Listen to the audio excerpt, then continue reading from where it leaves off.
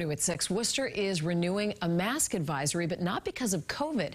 City health officials are urging residents to mask up to reduce the spread of RSV. They say the community is seeing a spike in the respiratory virus, and they want to reduce the strain on hospitals. Nationwide, cases of RSV have pushed hospitals to more than 70% of capacity. Meanwhile, Pfizer says it is planning to file for approval with the FDA for the nation's first RSV vaccine. The company plans to file with the FDA by the end of the year. It would be for pregnant women who can pass the antibodies on to their babies. Pfizer says the early studies show that it protects newborns against severe illness 80% of the time. Well,